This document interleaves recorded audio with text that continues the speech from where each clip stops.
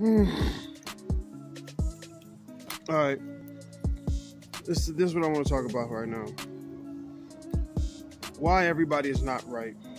And you may be like, am I beating a dead horse? No. This is why I'm not beating a dead horse. It's because this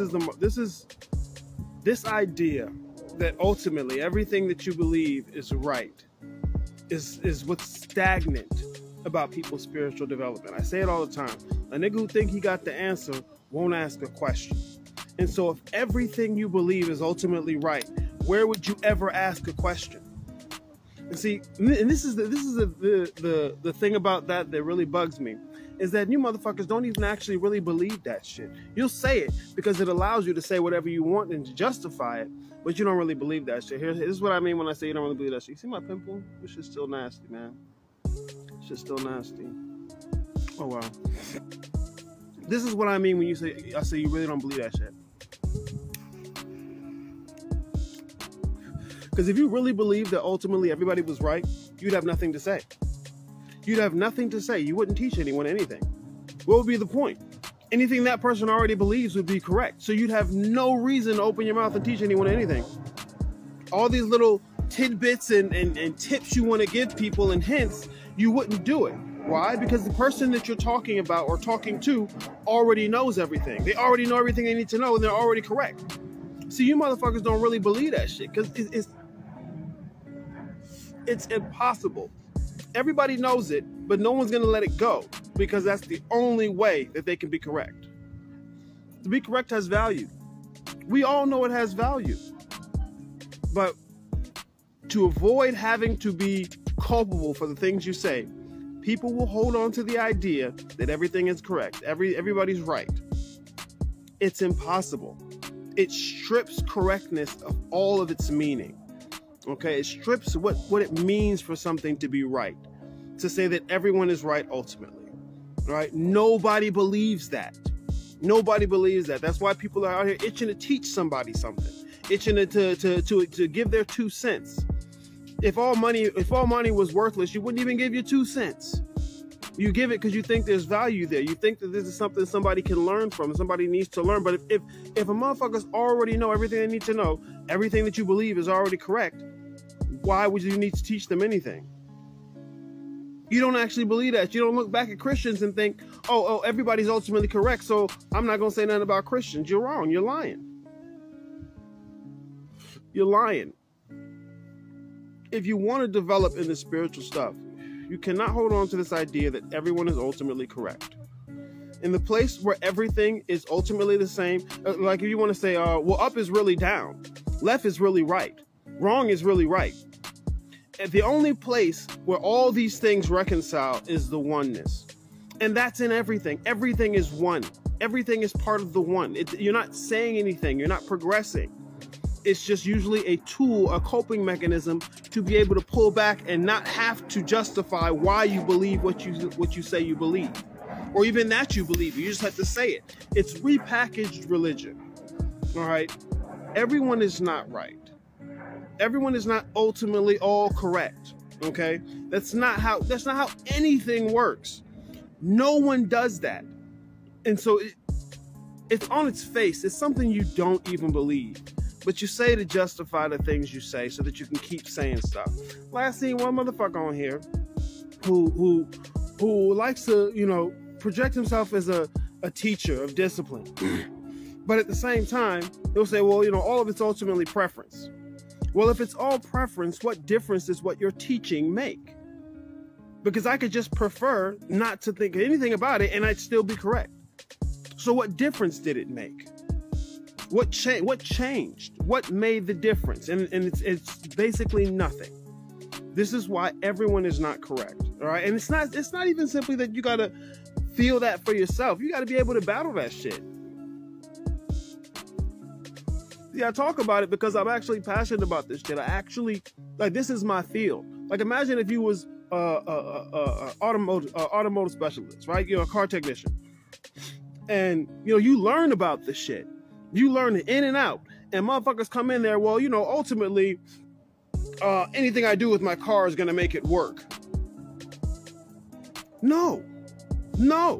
And see, a motherfucker like that will drive around their car, check engine light on, you know, tires wobbling and shit. Well, the car still works, so I mean, ultimately I'm correct. No, you're not.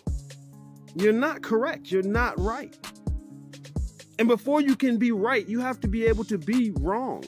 You have to be able to be like, okay, I was wrong. Because look, if everybody's ultimately correct, you would have never left Jesus. You would have stuck with Jesus. If everybody was right, you'd have stuck with Jesus. Everybody's not right. Anyone teaching you and telling you that everyone is right is wrong. They're wrong. They're very wrong. Like, you don't even really have to go. It's so obvious that this is wrong. It's so obvious. Anyone trying to hold on to that is not, they're disingenuous. All right? Generalizations are valid. You cannot have a conversation without generalizations. Generalizations are valid. Anyone trying to avoid generalizations is trying to avoid being categorized. But you need it. You need limitation. You need illusion. Otherwise, it's just ultimately only one thing, and that may as well be nothing. That's the whole thing about Christ being the savior of the Most High. Christ saves the Father from himself. And Christ and the Father are not two separate things, like Osiris and Horus. They're not separate things. They're different aspects of the same process, but they're not separate things. You've seen the Father, you've seen the Son. Osiris is the old order. Horus is the new order. It's the same thing. It's the same order, but it's the new version of it. But let's say you say, well, ultimately, Osiris and Horus are the same thing. No, they're not. No, they're not. It's the same order continuing itself, but they're not the same thing. They're not the same thing.